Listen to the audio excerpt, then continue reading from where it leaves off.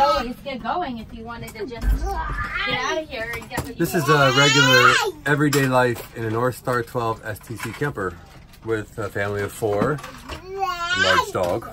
Anyways, this is breakfast. Just going to show a quick clip here. This is the wonderful Lindsay and Beatrice getting ready to eat breakfast. Clearly you can see we have tons of counter space.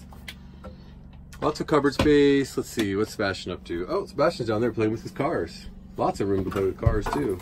Really. Oh, Hellboy gets in the way though, quite a bit. He just finished breakfast and he's pacing here. He might need to go out and do something. Anyways, buddy heater, very necessary if you want to save your batteries. Dinette's awesome. Better than any other truck camper we've been in. There's the bed. Lots of room up there for them to play too, but I don't know. That's pretty much it. Anyways, so far so good. 3 months of full-time boondocking. No, 4 months. Oh, 4 months. September, October, November, Okay. they're going into our 5th month. 4 months then. So, oh, we'll show the bathroom real quick.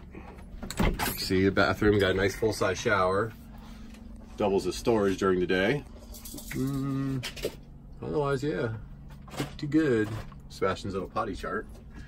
I think that's pretty much the gist of it. So we're gonna post more videos and show everybody what it's like for family to live in a truck camper full time. All right.